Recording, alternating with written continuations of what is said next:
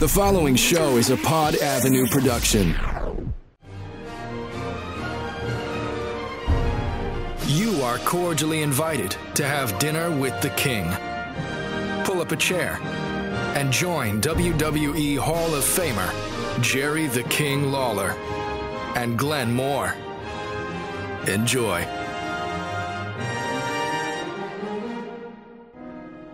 Here we are back at Jerry Lawler's Memphis Barbecue Company here in Memphis, Tennessee. I'm Glenn Moore, joined here by WWE Hall of Famer Jerry the King Lawler, and we're running solo this week. We're supposed to have Bill Apter come on, but since the viral meningitis is going around, it hit me yesterday. Has Bill got it? No, I was down with the sickness.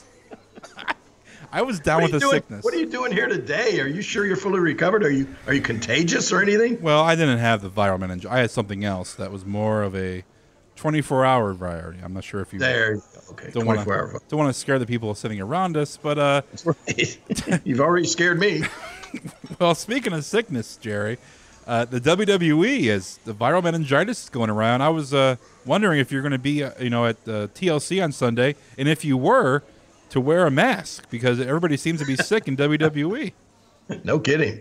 Well, this was the first time. Apparently, none of the announcers or any of the announce staff came down with the illness. I think that was probably some bug that they picked up, on one of the overseas tours or something like that. But this was, a lot of people asked me if I was going to be doing it, and the truth is, I really don't know. A lot of times they'll call me at the last minute, like with the time that the flood was down in Houston, and then that Rosenbaum guy got sick or whatever. What's his name? What are you laughing at? Why are you snickering? Peter Rosenberg from Rosenberg. Rosenberg. He has a very popular radio show. What's the other guy's name? Not Sam. Who's he? Sam Robertson? That's his gimmick, not Sam. It's Sam Roberts. They're both Roberts. So I have trouble with their last names. One is Roberts, and for some reason I want to say Robertson, and Rosenbaum's is. Jeez, it's not Rosenbaum. What is it? Rosenberg. Oh, I'm sorry. Come on. Well, it's not like I hang out with these guys all the time. I mean, even when I'm on the show with them, I basically just, we walk up and I say, "Hey, Mr. Rosenbaum," and he looks at me funny, and now I realize why. Because I'm saying his name wrong, right? But I mean, we just sit down together next at the table and we start doing the show. And I don't see him beforehand. I don't see him afterwards. It's not like we're big buddies. So I apologize. Somebody told me that he thinks that I don't like him because that I mispronounce his last name. Yeah, we're gonna have to get better acquainted. I'm sorry. That's all. He was on a ESPN radio show, I believe, and a listener mentioned that you don't like Mr. Rosenbaum, Mr. Rosenberg, because you don't know his last name. That doesn't mean I don't like him. I can't tell you how many half of my biggest fans around the country call me Jerry Lawyer. And I know they like me, but they just mispronounce my last name. I don't know why. So I mean, it's not that I don't like Peter or Sam. Which one am I talking about? They're both. Oh. Sam is the guy that looks like Art Garfunkel. His hair and everything. Looks like Sideshow Bob from The Simpsons. With the crazy hair. No, they're both WWE talking heads, which I'm sure they're very nice guys. They are. Both of them. I would like to hang around with them more. I'd like to be on the show with them more, actually. Well, thank goodness you weren't there, because Roman Reigns has a viral meningitis. Bray Wyatt has the viral meningitis. JoJo has the viral meningitis. Bo Dallas has the viral meningitis. So it caused. I mean, they had to make a lot of changes to the pay-per-view. As a matter of fact, didn't they? I mean, they had to bring some guys over from Raw, AJ, or from SmackDown. AJ Styles, from SmackDown over to do the pay-per-view. So that was a pretty devastating illness there. But here's another thing. This is what I wanted to talk to you about. Kurt Angle made his WWE in-ring return. Now, of course, we know that he was with TNA for X amount of years, and then also he was wrestling the indie scene. I'm sure you made some appearances with Kurt while he wrestled. Absolutely. He had a great steel cage match with Cody up in Northeast Wrestling within the past year. I was on that show right there. I was on the match right before then. Watched him go out and perform. And matter of fact, he and I rode like an hour and a half limo ride back to the airport after that show. Just he and I together. And we talked at length about that. I mean, how much he wanted to still wrestle there, and he was just. I mean, he was happy with the contract and happy to be, back with the WWE, but he was not crazy about the fact that I guess they had already told him that they didn't think that they wanted him to do things other than actually get in the ring and wrestle. So I know that he had been lobbying for that, and I know that he really wanted to do that. So I'm happy for Kurt. Kurt is a really cool guy. I mean, he's a really nice guy to be around, and I really like Kurt a lot. So I know that he was excited to get back in the ring there and perform. And did you see his match? I did, of course. Kurt Angle, one of my favorites from, of course, when I talk to you, I talk about Attitude Era and the glory years of my childhood professional wrestling. Kurt Angle was a big part of that. I would put, wrestling with my friends. One of my finishers was the ankle lock. Yeah. Well, what did you think of his performance? I thought he did great for, a guy. He did great. Right. I mean, he did great. Well, wait a minute now. You said for what? For a guy, what? He did great for a guy. Well, for considering he did great. I mean, obviously, when you wrestle on the indie scene, you can do whatever you want, in certain matches because you don't have the WWE style of wrestling over your head. So, but Kurt, he put a couple guys through tables. He won the match with the triple powerbomb with the Shield. He defeated the Miz. He did great. He did great. Period. He did. He did, and I was proud of him, and I was happy with the fact that the WWE, even though I guess we're saying that the main reason he got pressed into action was because of the illness, but whether that be the case or not, I was glad to see him back in there, and I thought he did great. And it was like, what the only problem I have with that, and I know, from my years of promoting wrestling and everything, and I know, part of it, especially when you have to change a card, the number one thing in the minds of the company, the WWE, the promoters of any kind of wrestling show or whatever, is to make the fans happy, make them have a good time, make them feel that they spent their money wisely on watching the show and that sort of thing. That's the number one thing in the minds of the company. That's the number one thing in the minds of the wrestlers too. They want the fans to enjoy the show. And so I think that, probably what happened was they said, hey man, this is a changed card and we're having to use guys that weren't advertised. And so we gotta do what we gotta do to send the fans home happy, to make them enjoy the show. And by that, I think that's where the three-man team won the match. But in my mind, I'm thinking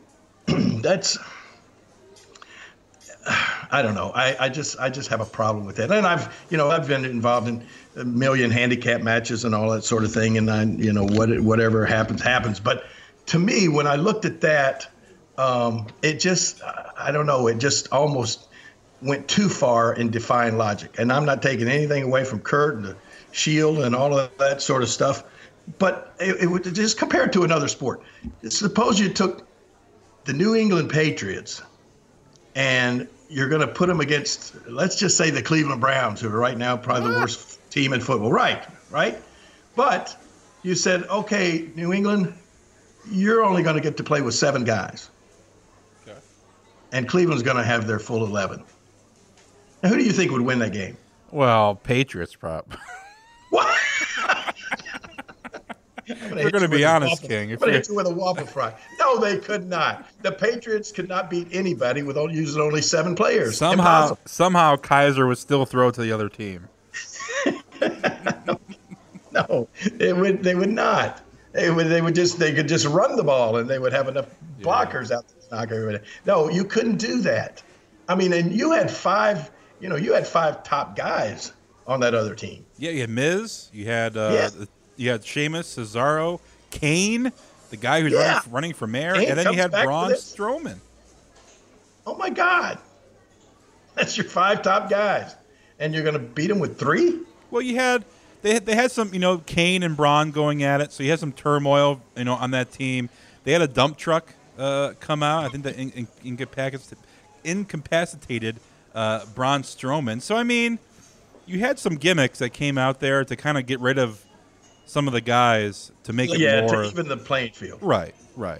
So I mean, overall, I thought it was entertaining. It would be like if the Browns were, they were about to score a touchdown with 11 guys on 7, and then all of a sudden, 4 more of the Patriots players came out of the stands or something. Yeah, jumped in on it. Yeah, okay. Yeah. Well, okay, I don't have a problem with it, but I got off track anyway.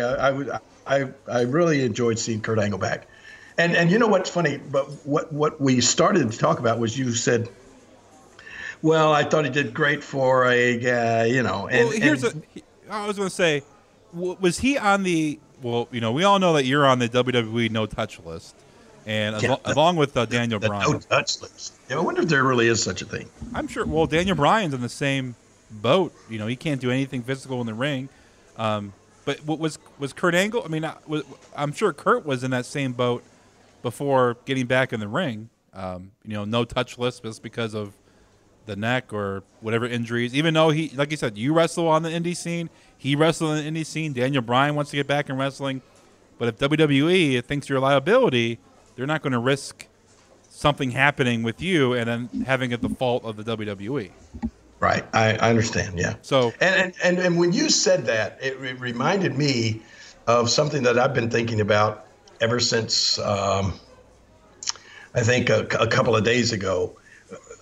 Because first of all, I mean, Kurt hadn't wrestled in a while, so he has. I mean, it's hard to stay in ring shape unless you do that continuously. I mean, you need to wrestle literally at least once. I mean, to stay in shape for what the WWE, for that kind of grind, I mean, you need to wrestle at least once or at least twice a week, every single week, to stay in shape for that, that kind of physicality that you're going to have in a WWE match. And Kurt hadn't wrestled in months, I'm sure, a long time. Yeah. Maybe that match where I rode with him with Cody Rhodes may have been the last actual match that he had. So for him to get in there and perform at the level that he did, I was really proud of him. I thought he did fantastic. But what it brought to mind was, this is sort of changing the subject off to WWE, but we talked about on my podcast and had Austin Idol on, and we talked about the big match that we had over in Jonesboro, Arkansas this past week. Me against Tommy Rich with Austin Idol there. Yeah. And so that all went well. It was really a good time. We had a great crowd. Wasn't as big as the crowd we had with the big Memphis reunion last year, but it was still a good crowd there in Jonesboro at the Earl Bell Community Center, and K-Fine Radio did a really good job of promoting the thing. And so the match turned out to be me against Tommy Rich, and then Austin Idol, just a few minutes into the match, comes moseying out after he had said, remember he said he didn't know whose corner he was going to be in or if he was going to be in anybody's corner. Well, he did come out during the match and just sat down, not in anybody's corner. He just sat there like at ringside watching the match. And so, and then towards the end of the match, he saw an opening there, and he did come into the ring, and nobody really knew what he was going to do, but he winds up taking his belt off and starts whacking me with his belt, and then he and Tommy Rich started to I think they were going to post me again, pull my legs between the ring posts, and fortunately Bill Dundee and Brandon Baxter came out and kind of stopped that, and I got a hold of the belt and whacked him around a little bit. But I say all this to go back to what we were talking about with Kurt. I had a chance to watch the match. Somebody put it up on Facebook or something, and that was the first time I had really seen it. It was like day before yesterday when I watched the match, and I think I had talked to Austin Idol about this on the podcast a couple of weeks ago. But when I watched this match back, I'm just thinking in my mind, oh my gosh, are we going in like slow motion? or whatever. You know, when I was doing the match and everything felt fine. It was like we're in there, we're telling the story, the people are responding and everything. But then when I watched it back, it was like, oh man, I got to speed things up. I got to start doing more stuff. I mean, there was a lot of walking and talking, which is, you know, sort of what I kind of have become famous for. But, you know, I got a lot of indie matches coming up, and I'm going to have to turn up the speed a little bit in these matches, because it was kind of embarrassing to watch it back, to realize, even though, I mean, you know, at the time everybody seemed perfectly happy with it, but I realized that's not the kind of match that you could have in the WWE. Trust me. Well, Jerry, I'm going to take these waffle fries from you then, because these can't be good for your cardio. You're right. Yes. Can we get a salad for the king? It's got nothing to do with the cardio. It's got to do with the belly-o. We need to lose some poundage here. So you're right. The waffle fries is not a good idea. No waffle fries. Can we get a salad for the king? Do you have salads here? No? Yes, we do. Of course we do. So can we get a big salad for the king? Thanks, Rebecca. Thanks a lot. Yeah. But do you ever watch your matches? I mean, even back when you were, you know, obviously 70s and 80s, did you ever, you know, go back and you know, not critique your match, but just review what you did, especially in WWE, or is that no, almost never, especially back during the day, you know, when we were doing it. The only time you would have time to go back and watch any of your match was when we aired it, you know, the highlights or whatever on Saturday morning. You'd see what took place down at the Coliseum. But speaking of watching matches back, and I had a totally different feeling this time. Just this past Sunday, Bill Dundee and I went over to the WLMT Channel 30 studios here in Memphis, and we recorded our first episode of Jerry Lawler's Classic Memphis Wrestling, which is going to start airing. The first airing is going to be Saturday, November the 11th at 8 p.m. on WLMT Channel 30 here in Memphis. And it consists of going back and pulling up some of the old Memphis wrestling shows and footage and matches from the past, and then me and a guest to sit there and sort of critique it and talk over it as the matches are going on. So what it wound up being was me and Bill Dundee sitting there watching. We watched 3 of our matches from the 80s. Well, one was actually from 1979. Then one was a loser leave town match from like 1985, and then another one was like 83, and then another one was a hair versus hair match from 1985 or 6. And so Bill and I sat there and watched those, and I think that's what really made me notice the difference in watching those matches from back in the 80s, and the physicality that were in those matches. And it was really awesome and really a fun show. And I think the people in Memphis and all around the area are going to love watching those shows. But then watching what the match that I had last Saturday night over at Jonesboro. So this is going to be November 11th. November 11th. So this is how many weeks is it going to run for? Do you know yet, or? Well, here's the deal. What episode 1 is going to? I've got the schedule right here in front of me. Air dates. Episode 1, which features me and Bill Superstar Dundee and some matches from the 70s and 80s. The first episode is going to show Saturday, November 11th at 8 p.m. Then it's going to show the following Saturday, November 18th at 5 p.m. And then it's going to show the following Sunday, November 26th at 12 noon. And then we're going to have a new episode done by then that is going to start showing Saturday, December the 9th. Do you know who your second guest is going to be? I'm looking at right now. We've got some great footage and some great matches of Eddie Gilbert, Hot Stuff Eddie Gilbert. So we're going to have Doug Gilbert on, Eddie's brother, who Doug, you know, was in the car with Eddie when they ran over me in the parking lot of Channel 5. We're going to go back and show some of that stuff and some of the great matches that Eddie Gilbert and I had. We had a big loser leave town match. That's how we got rid of Jimmy Hart out of Memphis. A match between me and Eddie Gilbert. So we're gonna go and we're gonna have Doug on there for that. Then I think the third episode we're gonna feature Dave Brown and have try to get Dave on the show and talk a lot about the things that happened in the studio with Dave and with Lance Russell. So there's, you know, so many great shows that feature Dave and Lance, and we're going to go back and look at some of those on the third episode.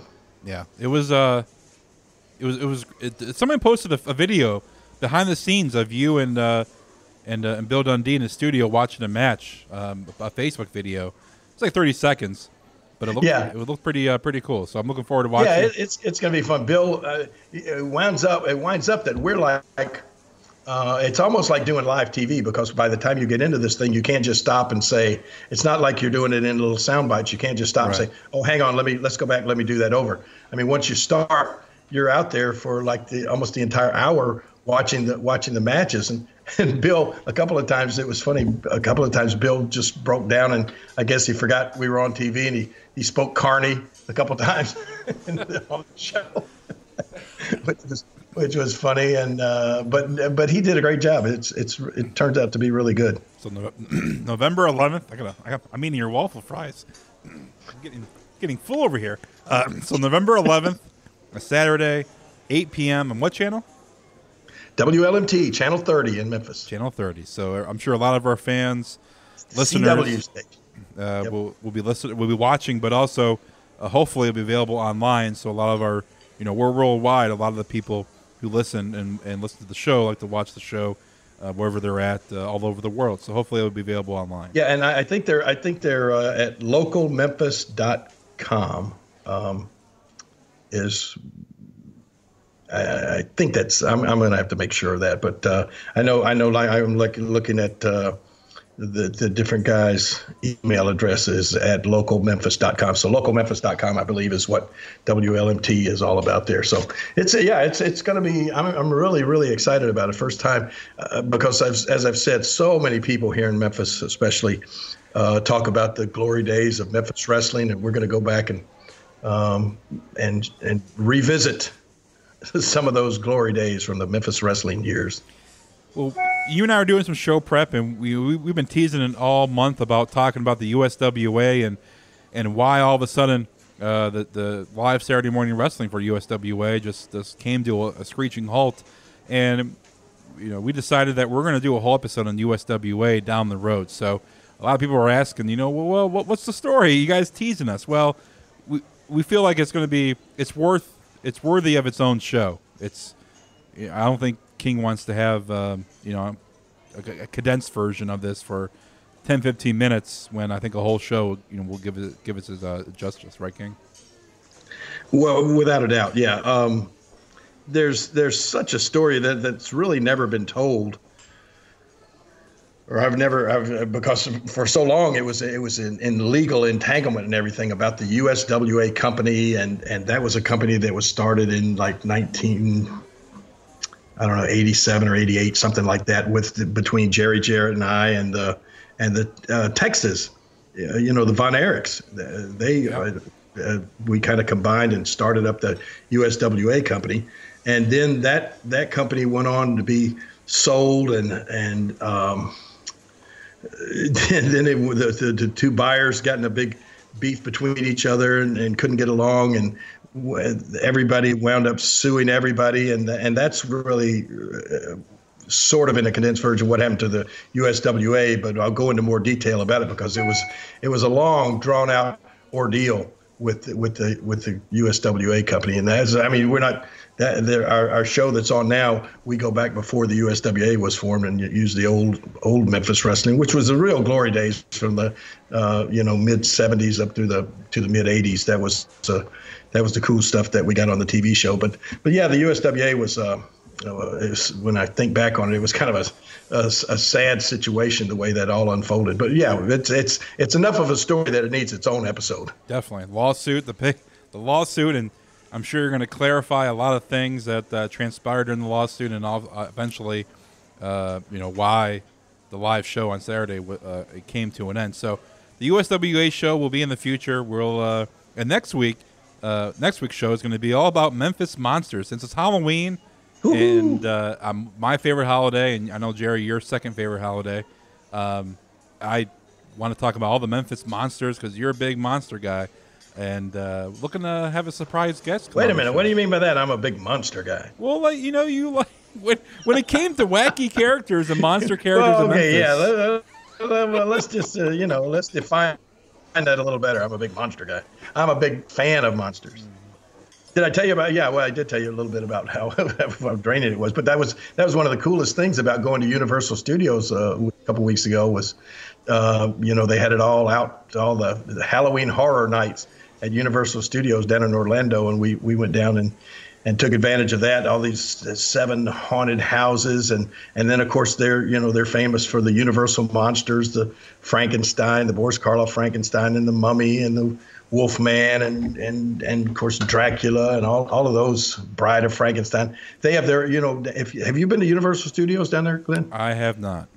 Oh, you got to go, man. I mean, they have this Universal Monsters restaurant in there, and I mean it's just the coolest thing. The pictures, and a lot of the actual props from those old movies, and all that sort of stuff is in there. But yeah, I've always been a monster movie fan, and I'll tell you during that episode next week about why I got into even owning these monster masks and then using them on the different wrestlers in the territory. But that's another story. But then we're going to talk about that next week, right? Right. Yeah. We might have a surprise guest. Maybe on the show. Speaking of monsters.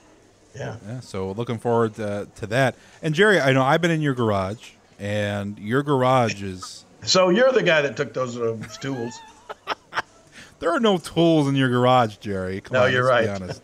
But you have a 10-foot Hulk statue. You have all these monster masks. You should, after next week's show, you should probably post some of your favorite pieces of your monster memorabilia.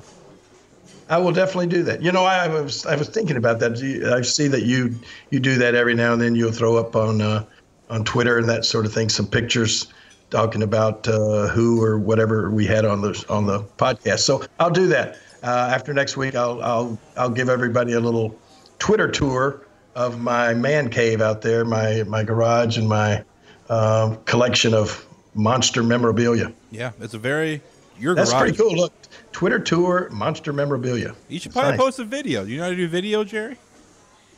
What do you mean? Do I know how to do video? On Twitter? I mean, yeah. Do you post a video on Twitter? No, I'm going to have to get you to show me how to do some of those things because like the what do they call them? Memes? Are they called memes? Well, like the video. Well, it's like a video with no sound.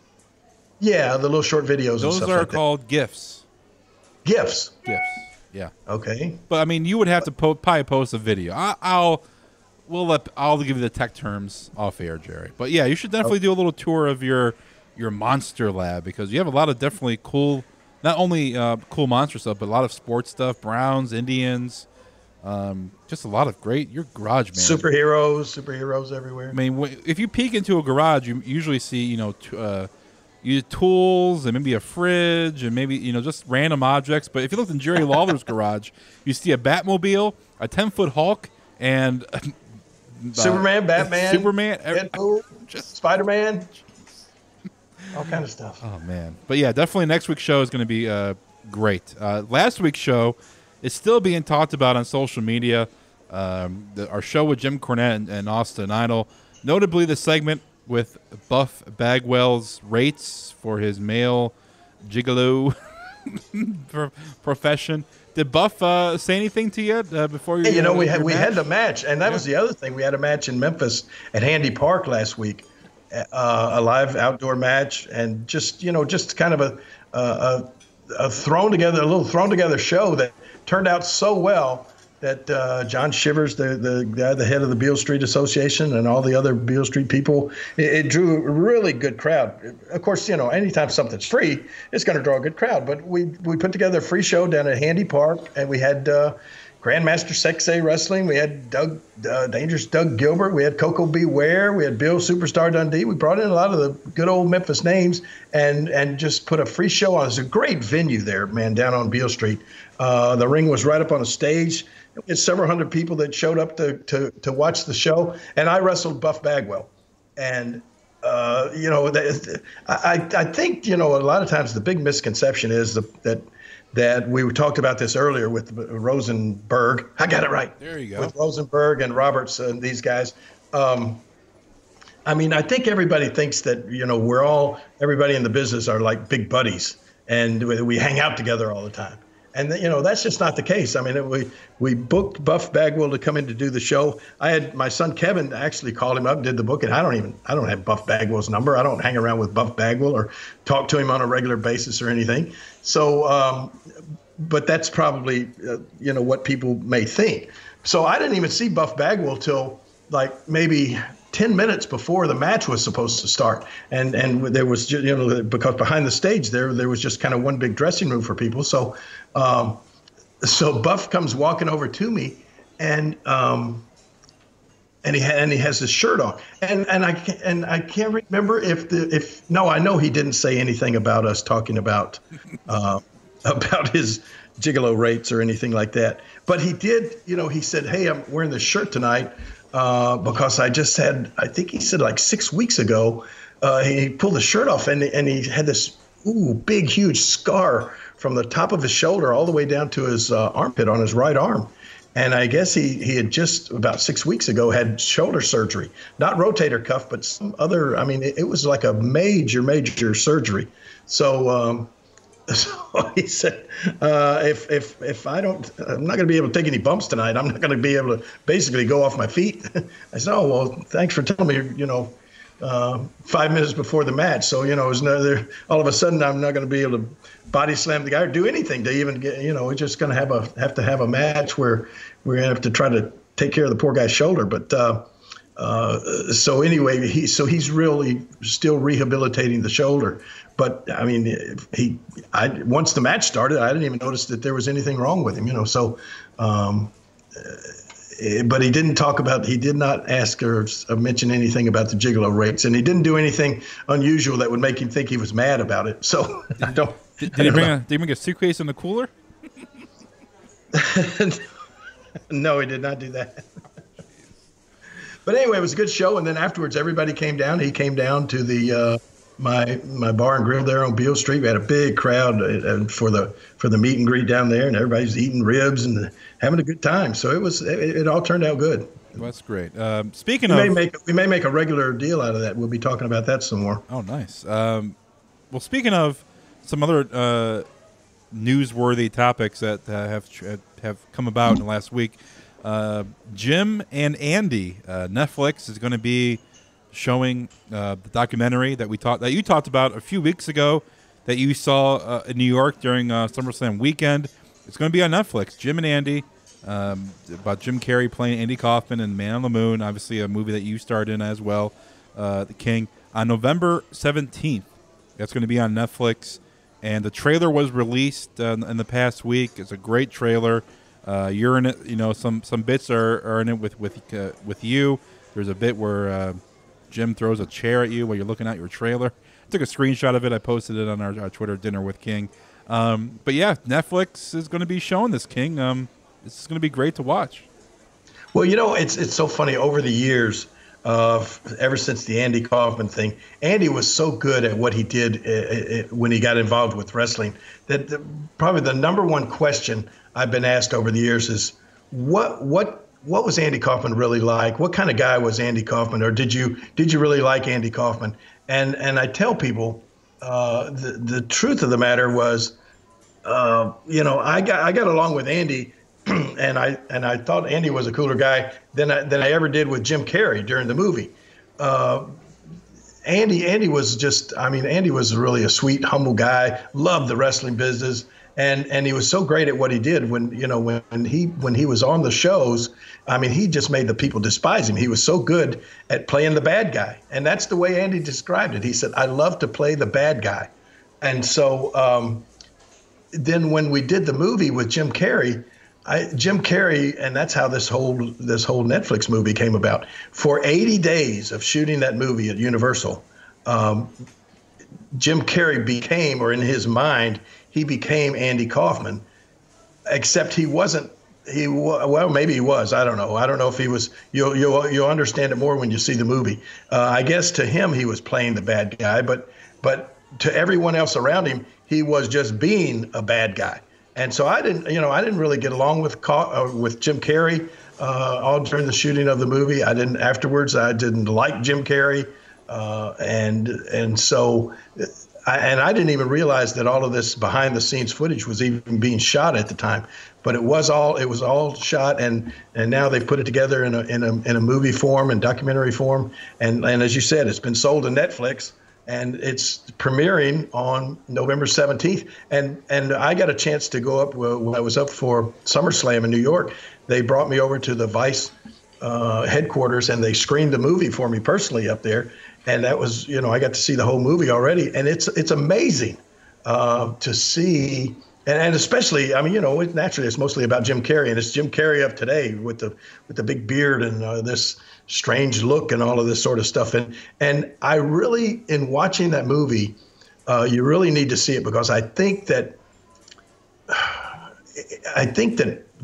when Jim Carrey got so deep into the character of Andy Kaufman and playing the character of Andy Kaufman, I really believe that changed Jim Carrey's life, and I think he talks about that during this movie. I believe it made a totally different person out of from the person that Jim Carrey was before he started filming this movie, and it's really interesting. And there's so much of it. So much of the movie is about the interaction that Jim and I had during, while we were shooting the Andy Kaufman wrestling scenes and the David Letterman scenes and all of that sort of stuff. So it's really interesting. And a lot of people have wondered, basically, hey, whatever happened to Jim Carrey? Where is he? Kind of fell off the face of the earth. Well, this all explains it, and you can see exactly what's going on with Jim Carrey now. But yeah, November 17th on Netflix. It's called Jim and Andy: The Great Beyond. There you go. Yeah, I'm looking forward to watching it on Netflix.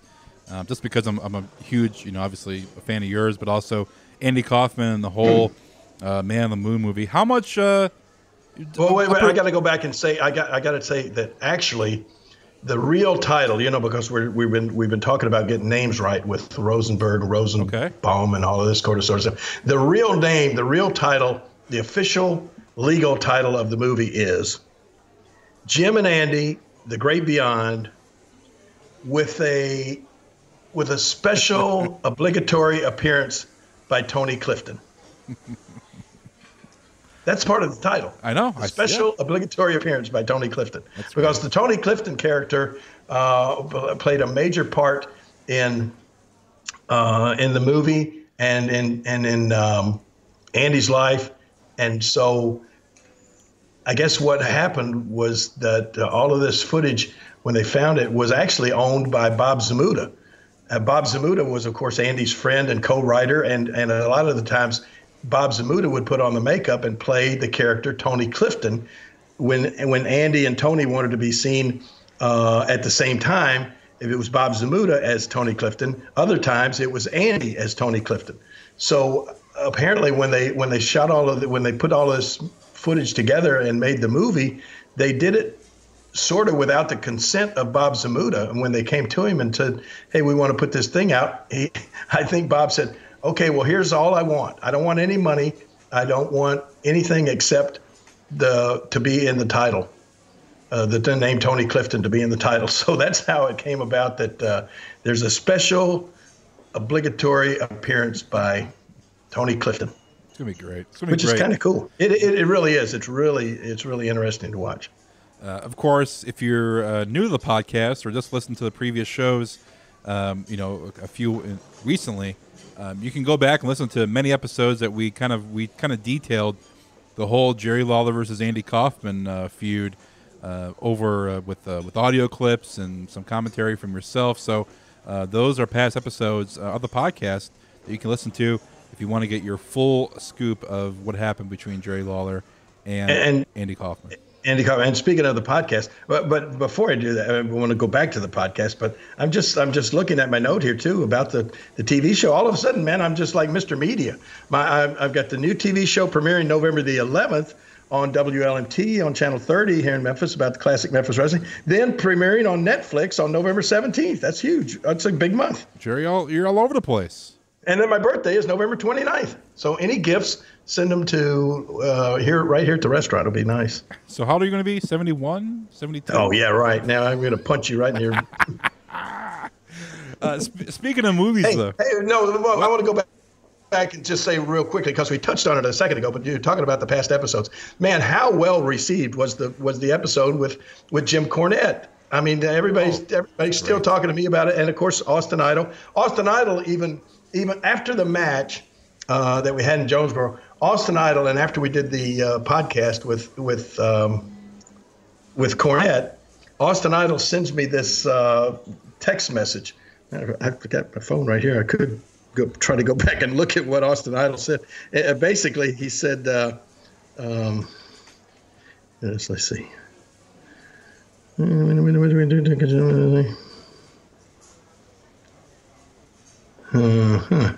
Here it is. He said, oh, wait a minute. Now, I've got to go back a little further because he's talking about money here. After the podcast, he just sends me a text message, said, good stuff. The three of us would make a great Q&A event concept. And then he said, let's figure a way to push it. So then after that, I'm getting text messages after text messages of Austin thinks that we should take a show on the road with he and myself and Jim Cornette. And so that, I mean, every day I'm getting a message from Austin Idol wanting to let's do this. Let's go on the road with a live podcast. You know, I got a couple DMs myself from some people, and they would love to see a show, you know, like a live show somewhere with you and Cornette teaming together. And Cornette has his own podcast too, right? Well, yeah, the Jim Cornette Experience. It's a very good podcast. One of my favorites is one of my rotations when I listen to podcasts. But going on the road in front of a live audience, you know, anything goes. And that's what Idol was talking about doing. Yeah, I mean, that would be definitely something that would be great. I'm sure if you're a listener and you're hearing this, let us know on Twitter at Dinner with King and tweet at Jerry Austin Idol, and let them know if you would like to see, you know, if they took the show live somewhere. Well, and I'll give you another little scoop here that we're going to be working on. Let me see. Let me go. I got my phone right here, and I got to go back and look at all of these different text messages. So here's. I just got a text message from. Well, I get them quite often from JR, but anyway, JR says this last one. How are you? Just checking in. Seems we're both staying too busy. And JR says too scared to slow down for me. But he says Barry Bloom is going to reach out and discuss our Q&As that we touched on. So we're already talking about good old JR and I going out and doing some of these things. You know, JR already does some live events like this where he goes out. And so now we're trying to get it together where JR and I can go out and do some, which I think that'll be really, really fun to do and really interesting to the fans to get good old JR and I back together and tell some of those good Attitude Era stories. Definitely. So I'm sure you'll be updating us on Twitter at Jerry Lawler, and you can follow at Dinner with King. And take the show live, especially over WrestleMania weekend. That'd be a big time. A lot of wrestling fans in New Orleans. That would be a great time to have a live 2-man show on stage. Yeah. You can absolutely. You can put on your kinky boots. Let's don't start talking about the kinky boots thing. That's still in the works. My guy Mike Dacey out in California is still negotiating or talking with the kinky boots people. But they want, I just don't know if I could commit to 6 to 8 straight weeks of that. Well, wearing kinky boots every day. You'd be a Broadway star. You can add that to your resume. I don't care about my resume. You can say I'm a Broadway. I always said that was always my thing. I always said it's too late for Hollywood, but it's not. Maybe apparently not too late for Broadway yet. Broadway. I'm sure. Like I said before, I'm sure Lauren would love 8 weeks in New York City. Oh my gosh, are you kidding me? Yeah, I'm sure she would too. My wallet would not though. Yeah. Really quick before we wrap it up for this week. Next week, like I said, all about monsters in Memphis. A special guest possibly appearing on the show. A couple topics I want to get your input before we wrap it up, King. So There was a script going around earlier this year, speaking of movies, a biopic about Vince McMahon, and it was called Pandemonium. And it looks like Bradley Cooper You know who Bradley Cooper is, right? Of course. And I saw this as well. Yeah, Bradley Cooper going to be possibly playing Vince McMahon in this highly fictionalized account of Vince McMahon's life. What do you mean highly fictionalized? Well, I'm sure a lot of things won't be shown, but well, that's not good. I mean, the best thing would be it not fictionalized at all. The real story. That's what people would want to see. The real story of Vince McMahon. I mean, this guy has, without a doubt, I mean, without any fiction whatsoever added, would be probably one of the most interesting life stories ever told. Yeah. I mean, you would want the real deal from Vince.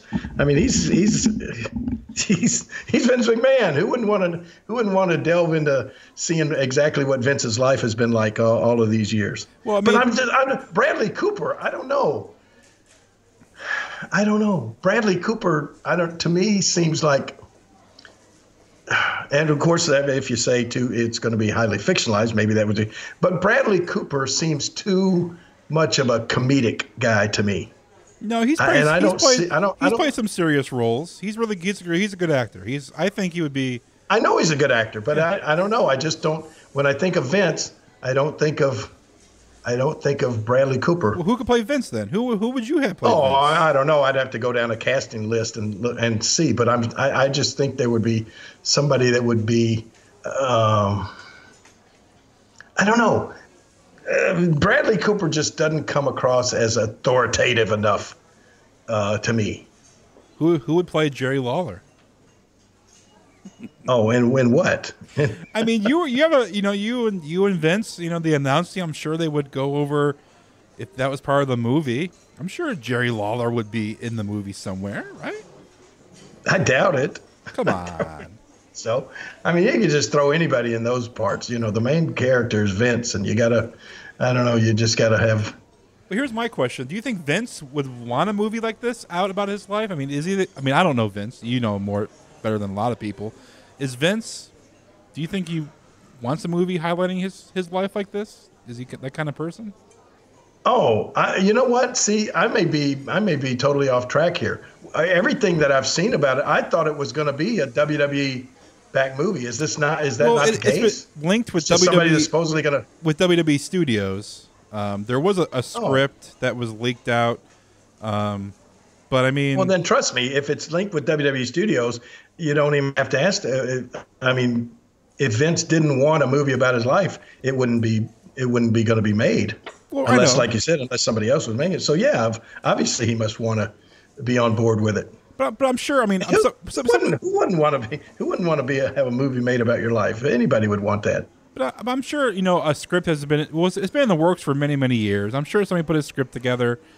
But when it comes to actually pulling the trigger, that's another story too. I mean, there's a lot of things have to happen, and a lot of things have to be added to the movie or taken out. I was just I would love to see this movie and be curious to see who actually does play Vince.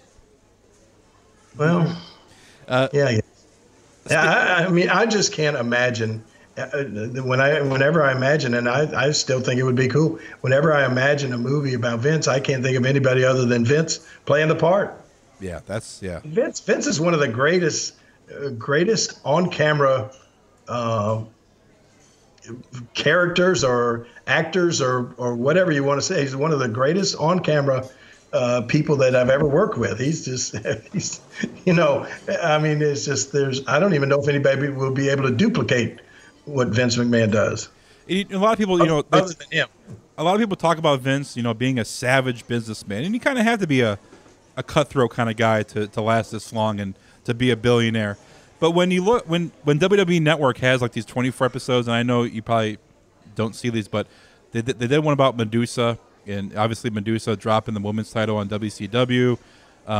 She wasn't back with WWE until she was in the Hall of Fame, and then Kurt Angle, who was gone for 11 years, coming back. They show these moments to where Vince is reuniting with Medusa and also Kurt Angle, and you can just people want to talk about Vince, is out of touch or blah blah blah, but this guy is some of these moments he shares with certain people, he just seems like a down to earth, just a regular cool guy, a guy that you could probably have a couple drinks with and just, shoot the shit. Oops. Look out. You can't say that kind of stuff. Well, no, you know what? You're exactly right. He really is. At least I don't know how many people really get to be that close to Vince because he has to deal with so many different people and different personalities and so many different facets of his business. But I think that almost everyone that has worked for him, myself included, I can only talk about certain interactions that I've had with Vince that would be considered on a level other than strictly business. Like the first time I saw Vince when I came back from the cardiac arrest thing. He hugged me. And we talked, not anything about business, just talked about, like two friends would talk. And it was like it was a special moment. Even when I came back from when had the little deal with Lauren and I, where we both got arrested and I had to be off TV for a few weeks. When I came back from that, I went in and talked with Vince and he hugged me and it was funny. You just said the word, so I'm going to say exactly what Vince said to me. I felt the need to try to explain what all had happened and to try to, to tell him that I appreciate him, letting me come back and all this kind of stuff. And as I started to go into detail about what happened, he just put his hand up and he said, "King, don't worry about it. Shit happens." And that was it. And he just hugged me. And that was just, that right there is the kind of, that right there just showed me, that's the kind of guy that Vince McMahon is. He's a genuine, he can be a genuine human being, but most people have to deal with the businessman side of Vince McMahon. But there is that human being side in there as well, So I've always had a great relationship with him, and it continues to this day. I got a head nod from Vince once. You did? I was with you. Oh, we were backstage.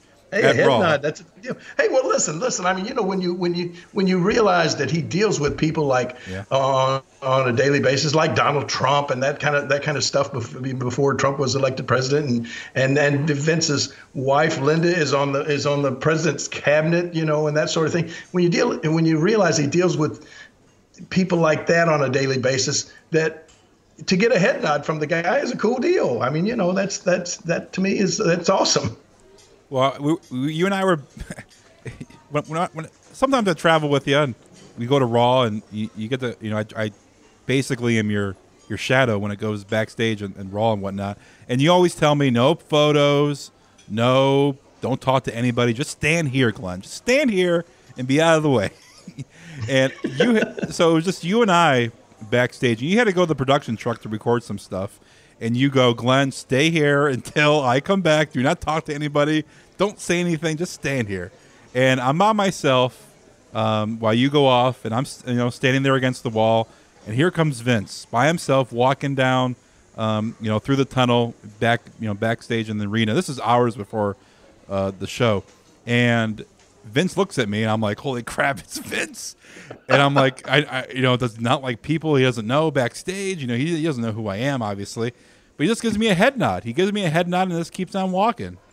And you came back, and I'm like, Vince walked by. You're like, "Oh, great. What'd you do, Glenn? Did you ask for a photo? What'd you do?"